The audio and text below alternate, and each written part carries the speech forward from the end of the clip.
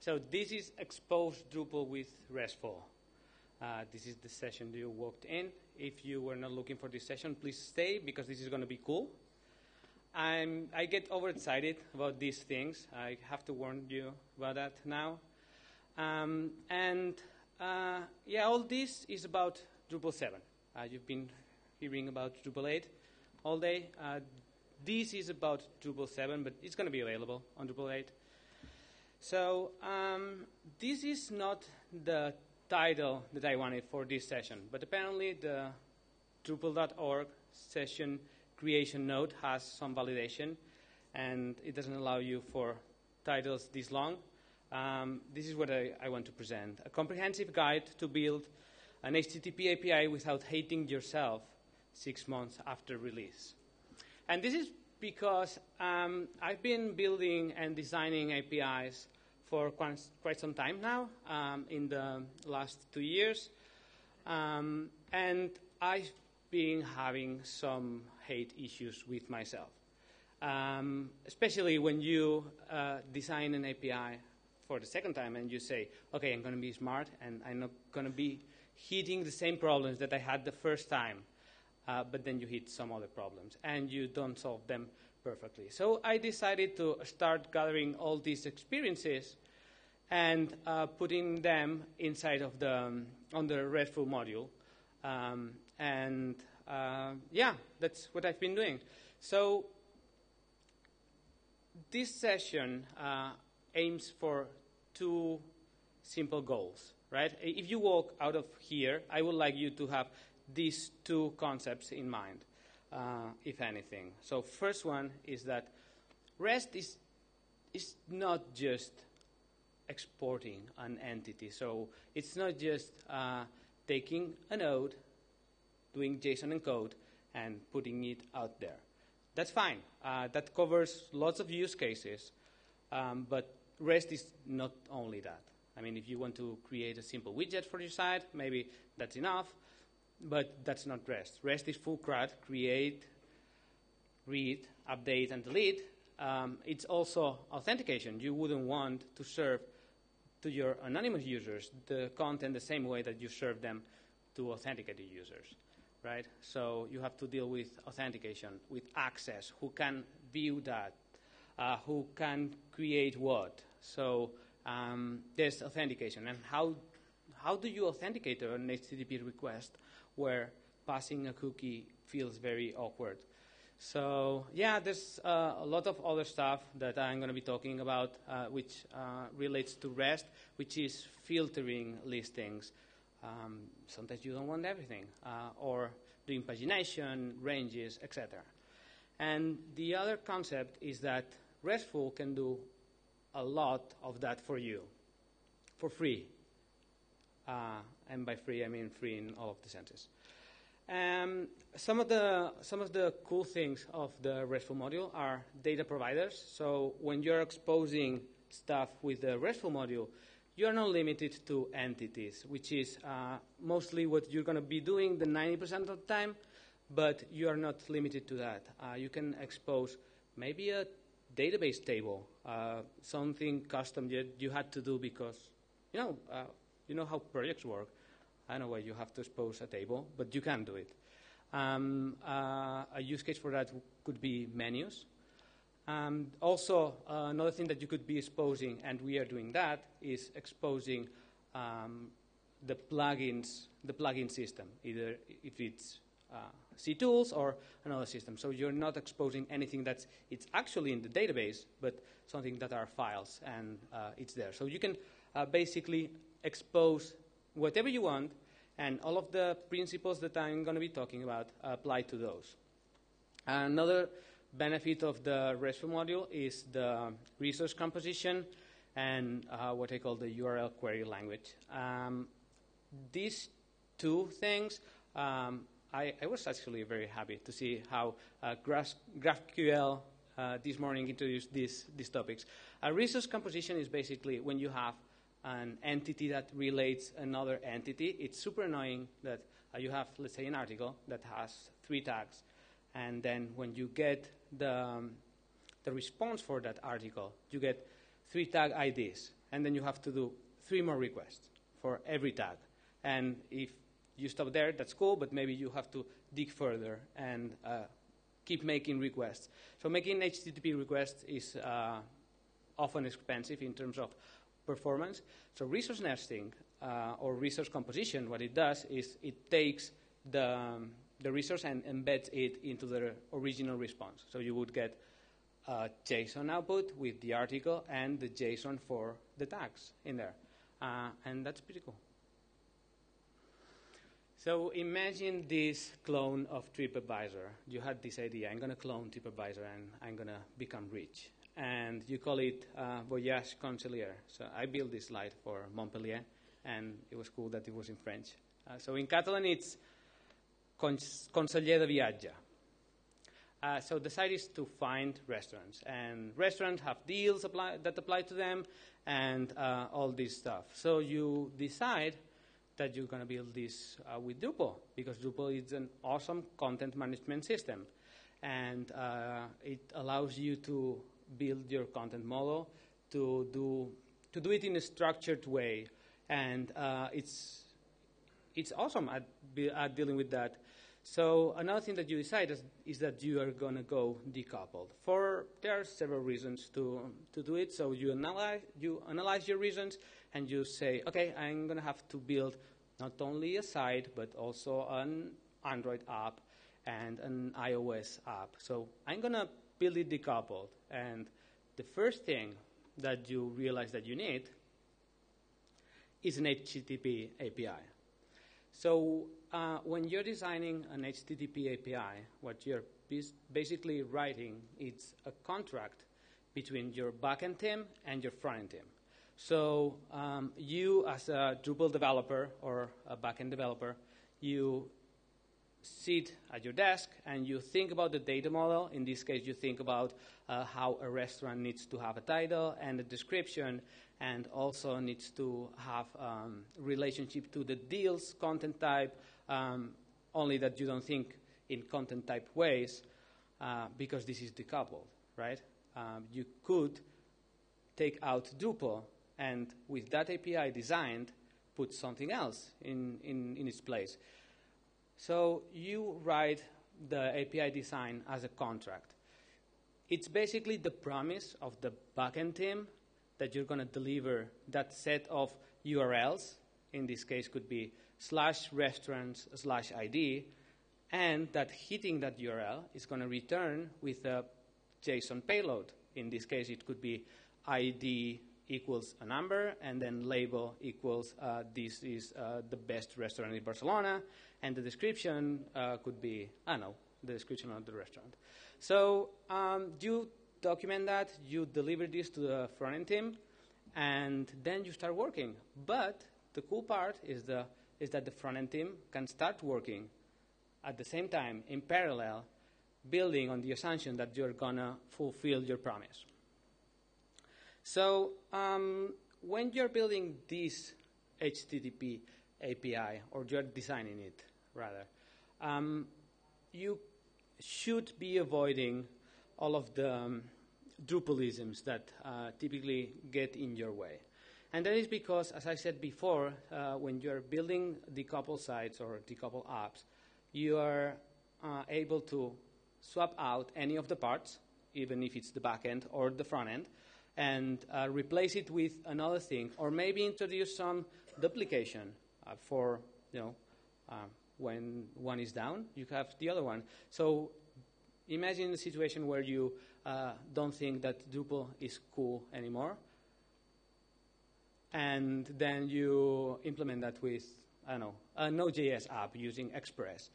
It would be very lame to have to implement in Node.js an API that fakes that it's a Drupal installation, because in your API design you have things like use /node/node ID, because /node doesn't make sense outside of Drupal, right? What you really want is /restaurants and then probably a UUID instead of an ID, because if you use auto-incremental IDs, then people can start guessing, but that's not stuff. So that's one of them. There are there are a bunch, but the most important one is, or I get annoyed by the fact that I don't want to have field underscore and then the name of the field. This morning I was trying to understand why this was happening in field UI, but you really want to have the control to say the output of my restaurant JSON document is tags or city or label, description, something clean, something that doesn't leak Drupal all over it. So the last one, and this is my favorite.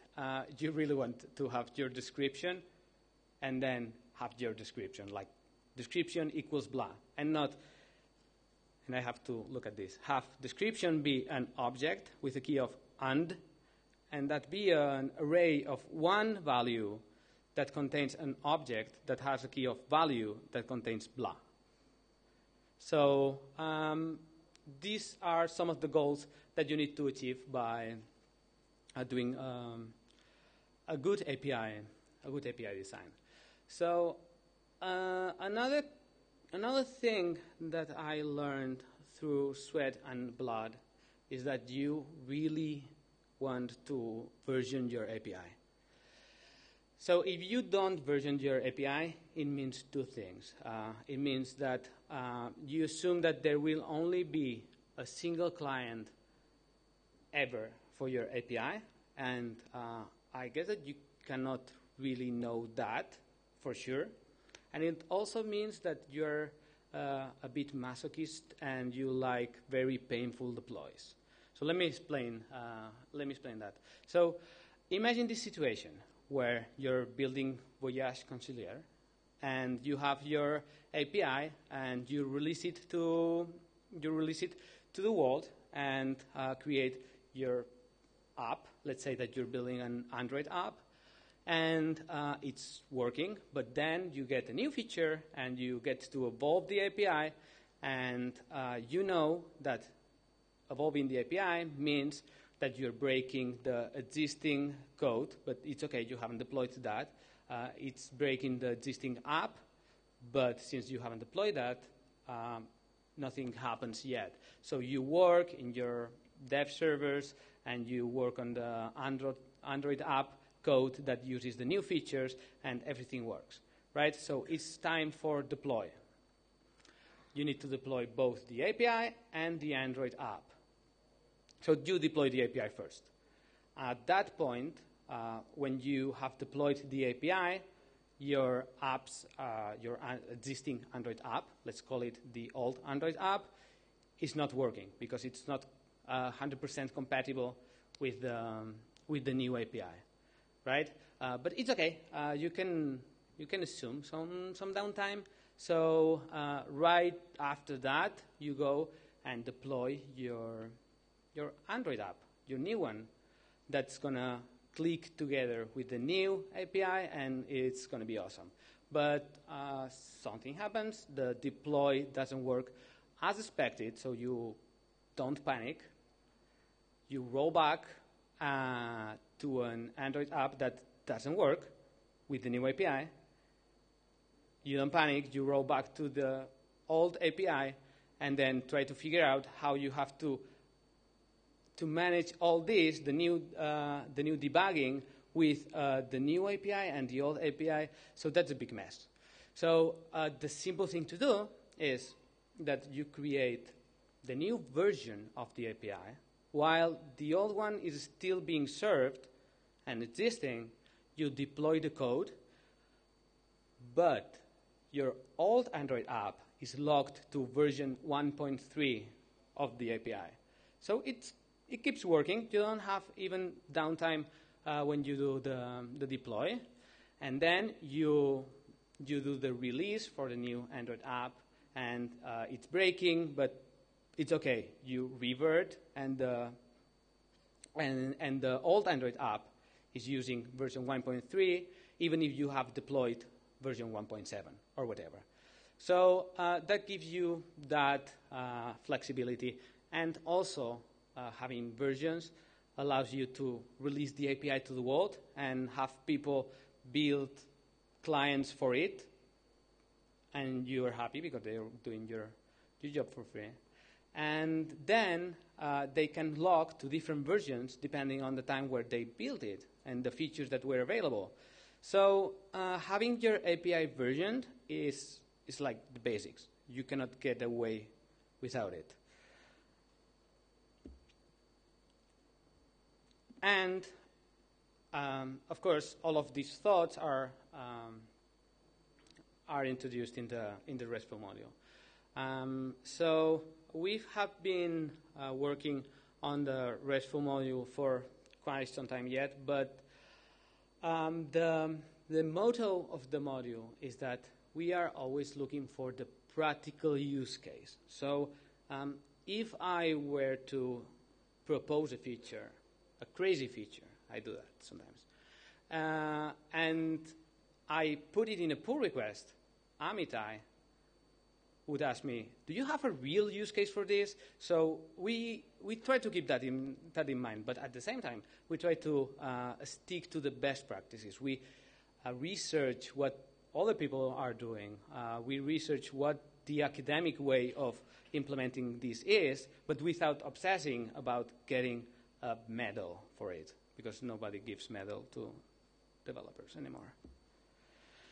So one of the first things that you will notice if you use the RESTful module is that it's developer-oriented. So when I was writing this slide, it came to my mind a conversation that I had some time ago about how great is Drupal that allows non-technical users create awesome digital experiences and websites without having to code anything. They're basically programming with a mouse, and that's really impressive. And I love the fact that you can download the meta tags module, enable it, and go to the node and just type the meta tags and forget that did those go inside of the body HTML tag, or was it in the head? And do I have to put the value inside of value equals? I don't care. I have the meta tags module, and I just do use the UI. So that is awesome.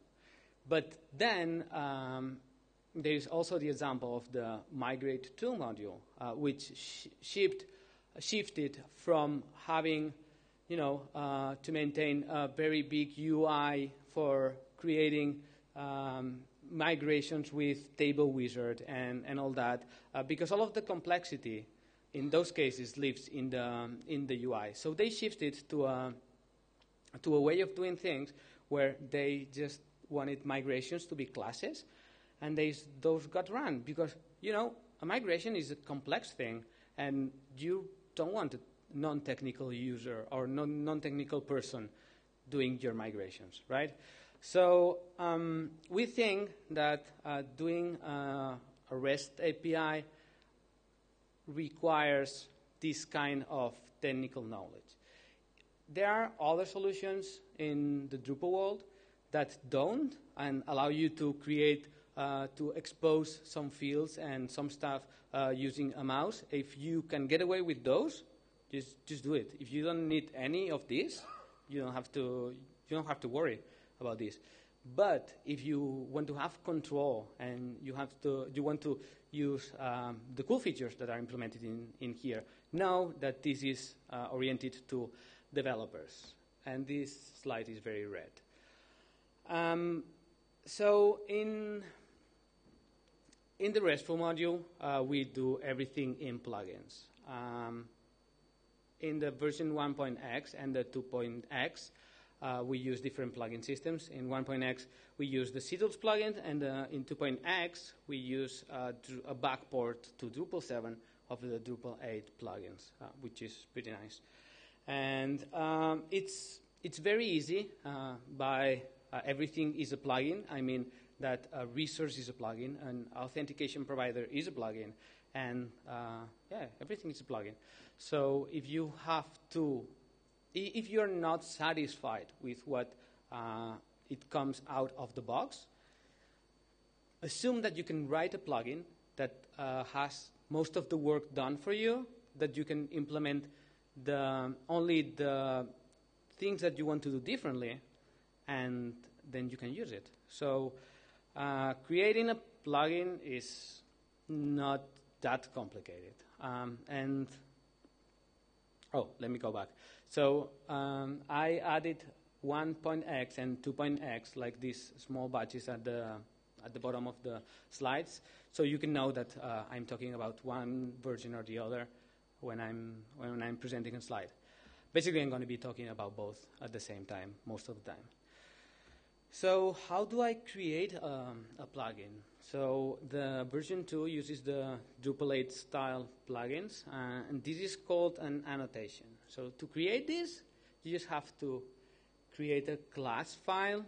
It's just a regular class inside of a directory. You will learn how to create that, and you will use it for the 8 plugins. But the key is that you have to add an annotation, which is a special comment. Do you see this add resource in there? That means that it's an annotation. In there, you provide some metadata. So the important parts here are marked in green, orange, and blue.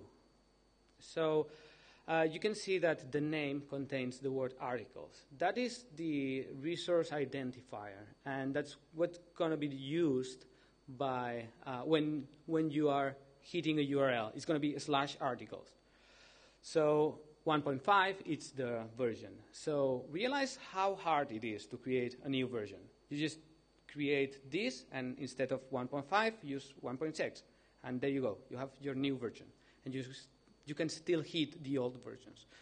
Apart from that, we said that we had what is called data providers, that we would be using the entities most of the time. So in here, we are using the node entity type with the articles bundle.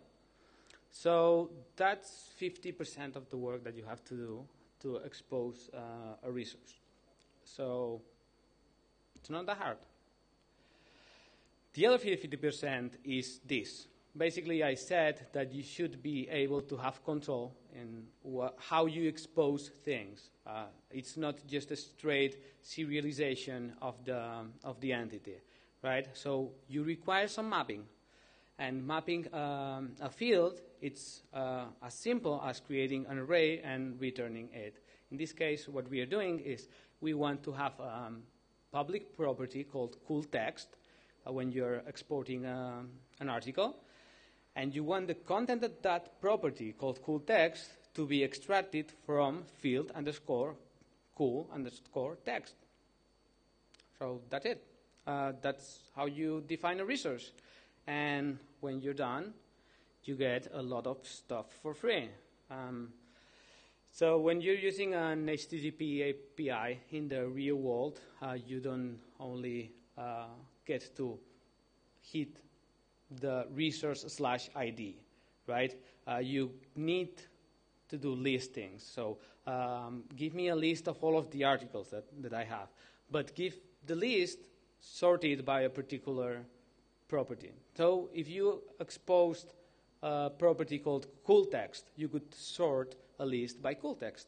If you expose the creation date, you can sort by the creation date. So basically, when you expose that array, you're not only providing an output, but you're also providing ways to sort, filter, and range, and do a lot of stuff.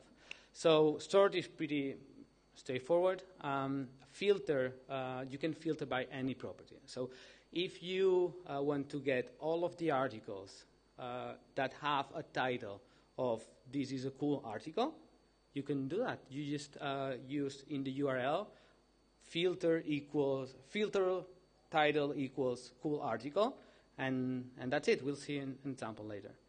So after that, there is the range, which is basically the front-end team. They don't want like a gazillion articles when they are building just this slider or carousel. I don't know the front-end lingo. So this thingy where they have a thumbnail and a title, but they only have 4 of them. They provide a range, right, or a limit, a max number of items. So they say, just give me 4 articles. Don't give me 50 because I'm only going to use 4. And the cool features are the sparse field sets. So when you're getting the output of a big content type, and who doesn't have a big content type with a lot of fields, right?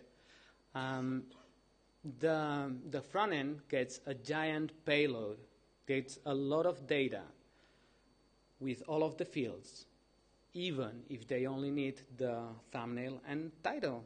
So with the sparse field sets, what you can do is specify which fields you want to have in the payload that the server is returning. So you can limit and tailor the response based on what your needs are as a front-end client. So that allows you to do a lot of performance improvements, especially when you combine that with resource nesting that we talked before, like getting the related entities inside of the original entity. So with those combined, you can pretty much get tailored responses with the client needs. So that gets you to a point where you only have to design the API and let the front end design what they want to get, right? And if the design changes, the design of the Android app, you don't care. They just make the call differently and get the data that is available. So that was for reading, but for updating and creating entities, there's also good stuff that you get for free. You get entity validation. And entity validation works with a separate concept module. But the idea here is that entity validation in Drupal only works at the form level. So you're validating a form. You're not validating an entity. So that's in Drupal 7.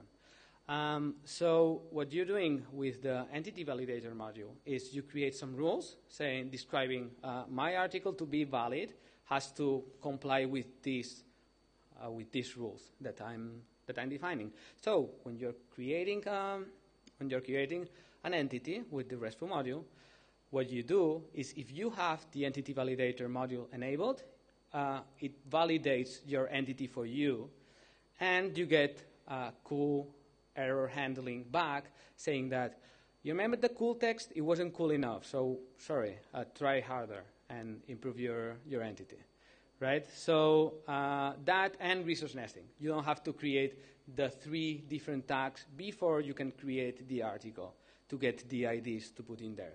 You just get the JSON object with the article properties and the property for the tags, and everything gets created in one request. So big improvement. So this is just a representation of what I mean by resource nesting. You see that you can have a meal, and a particular meal can have or will have an ice cream, and ice creams can have different toppings. So imagine if you have to traverse all that making HTTP requests. That would be lots of them. So this is what you get when you get a list of articles. Okay, so I'm hitting /API/articles. So that means that I'm requesting all of the articles with all of the fields for the articles with the default sort and no filters. So I'm seeing there that there are 3 articles that come back.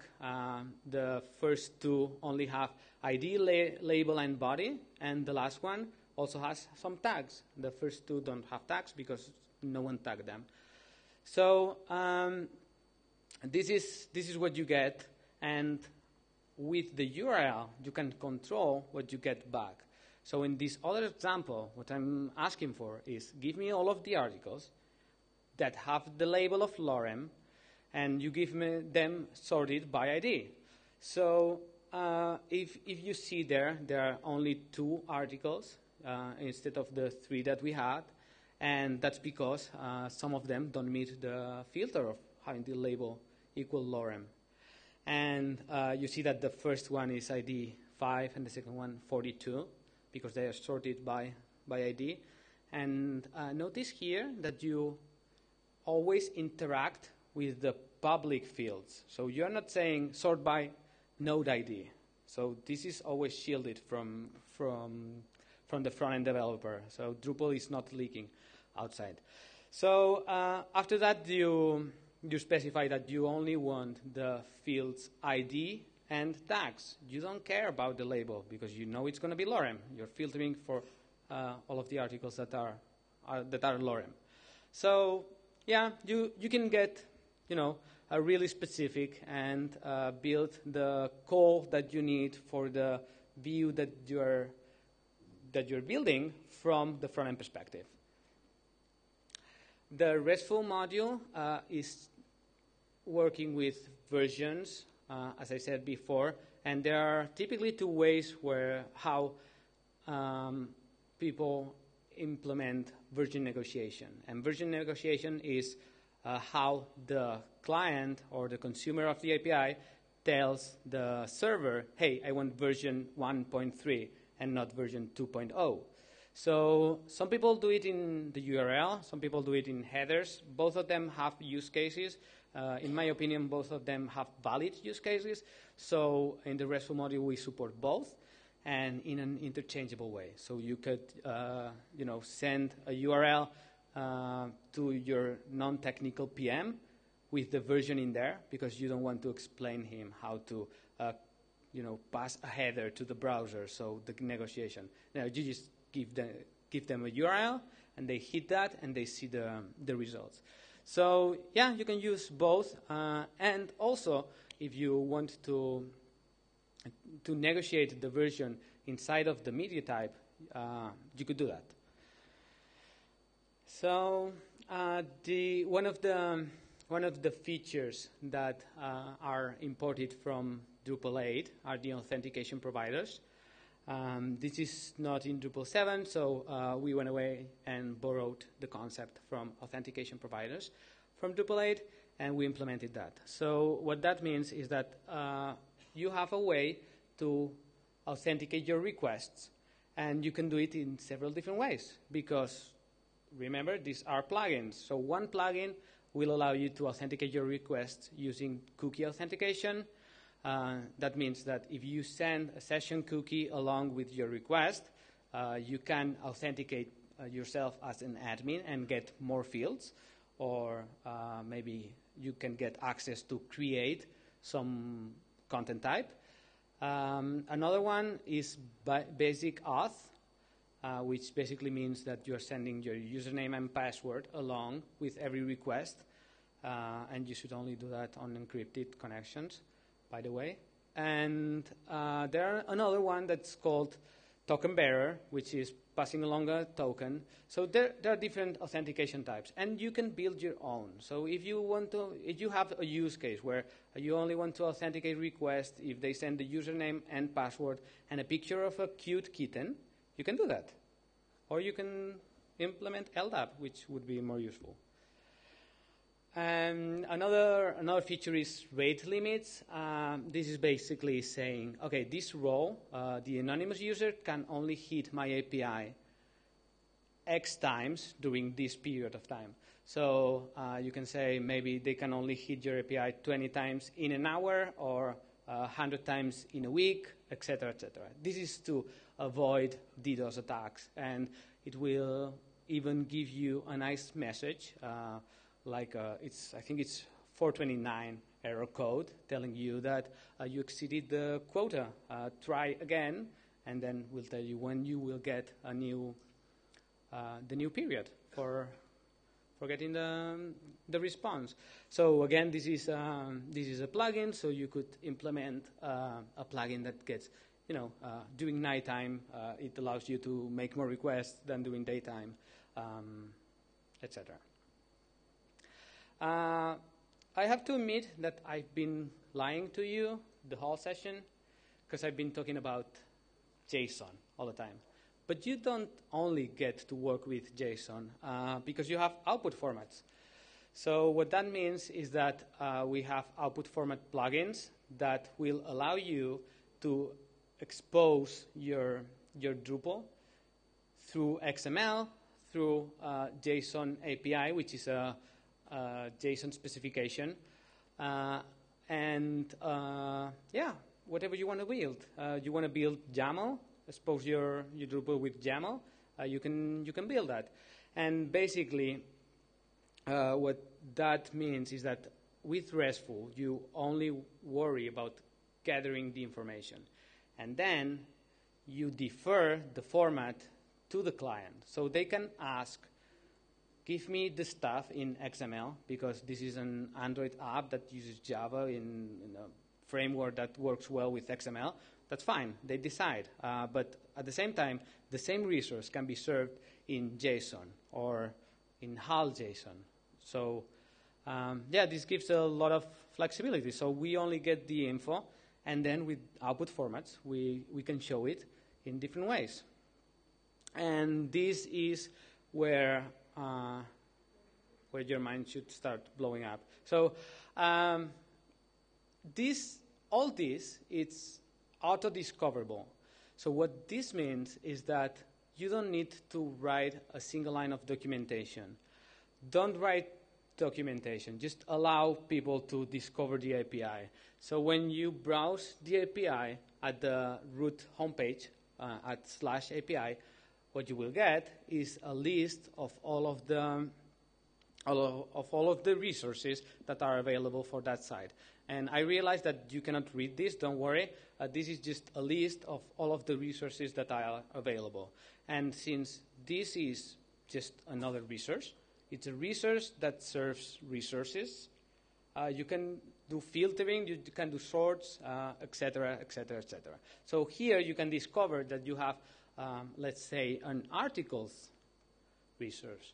But that doesn't help you much, right? Because you want to know what's inside of the articles resource. So by doing an options call or an options request to a single article, you will get an explanation of what is inside of the article. So options is just a regular HTTP verb like get and post, etc. So you get something like this. Don't try to read it. What you get is, okay, you got an articles resource, but what's in there? And doing this, what it gives you is, it gives you the information that there's a label. So this is all the information for a label.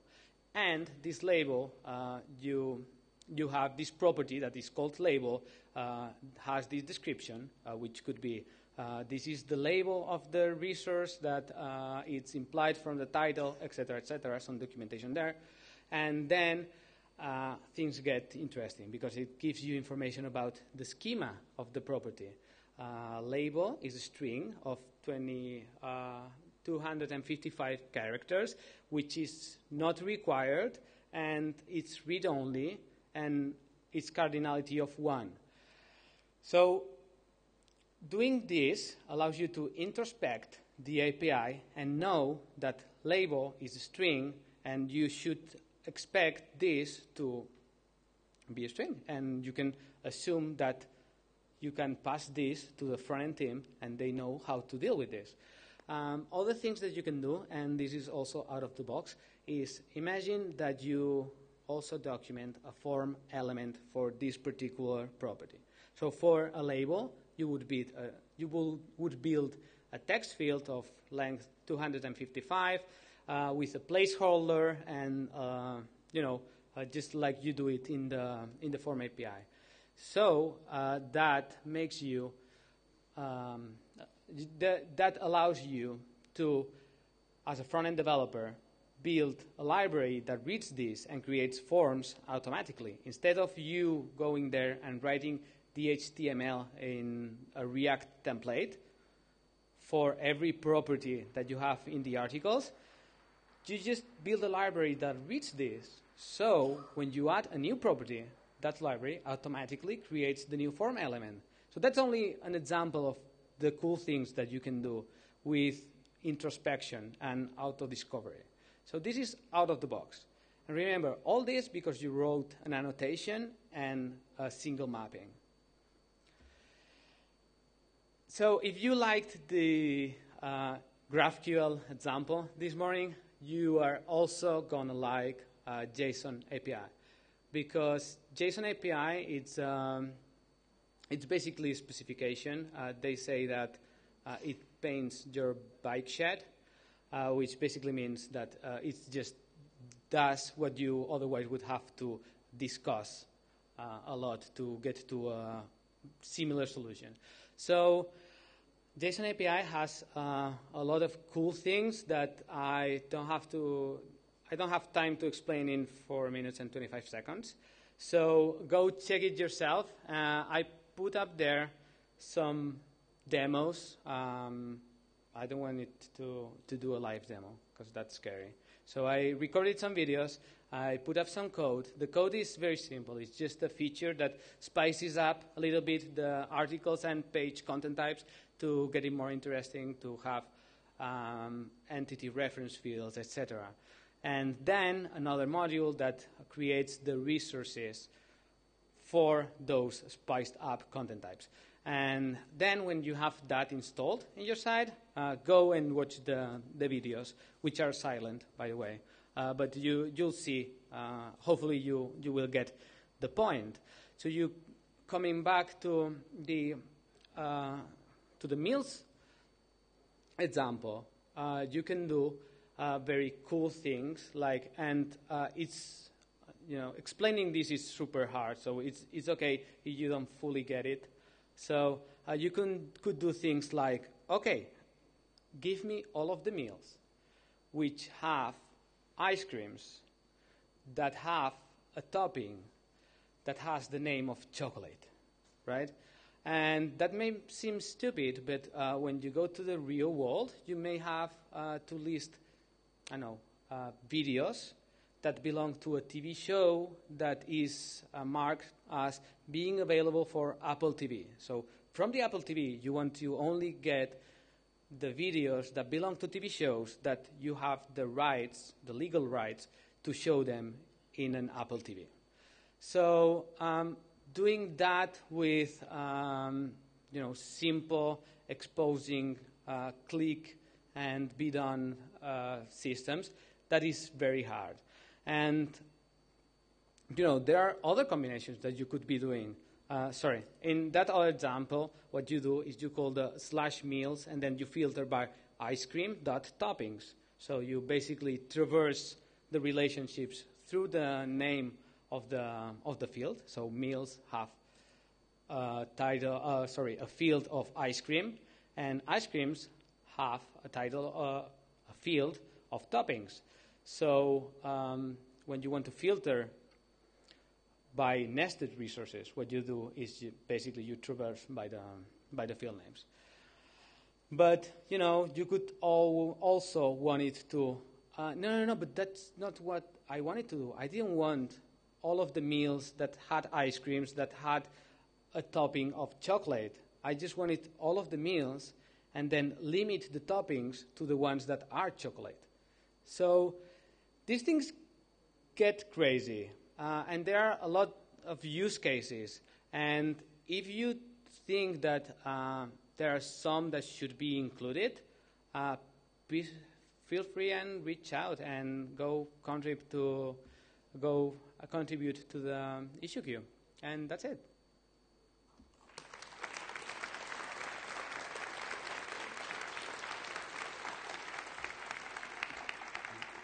Also, before I forget, and we'll go to questions, there's sprints on Friday, and don't miss them. And if you liked what you saw today, go and do an evaluation on the session. If you didn't like, just forget that I showed you this. So any questions?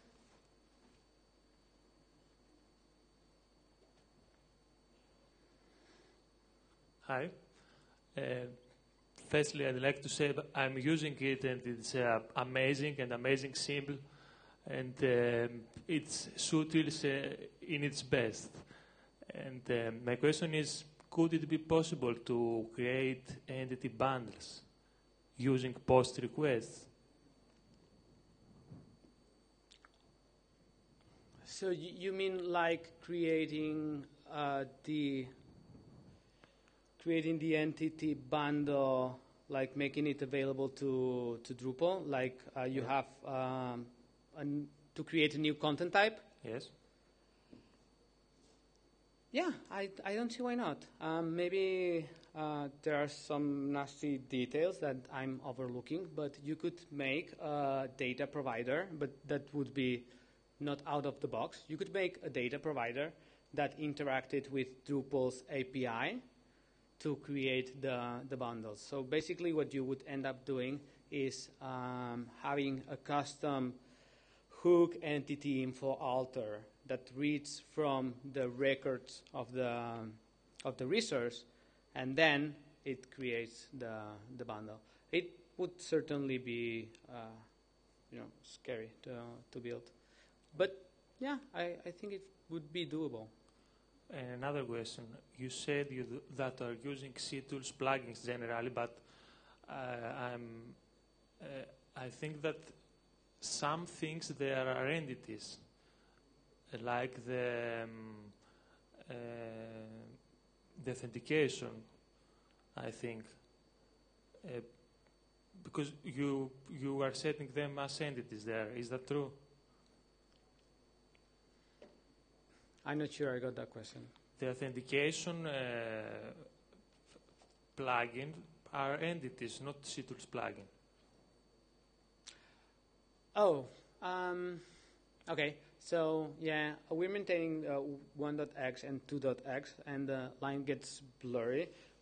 But I think in version 1 that.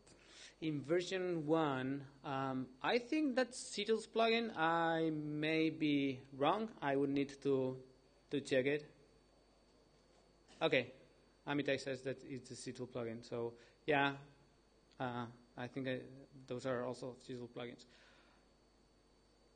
I have stickers for everyone that asks a question.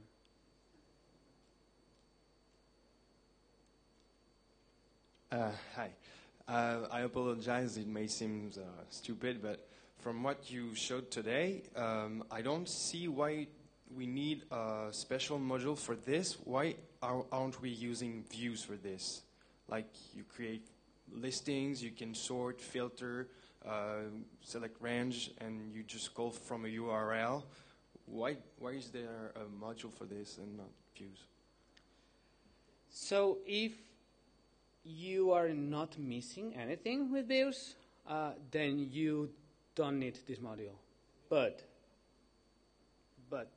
if you need to create something, maybe you need to allow users in that Voyage Conciliar example to create a deal for the restaurant or to add a comment. You cannot do that with views, right? If you want to throttle your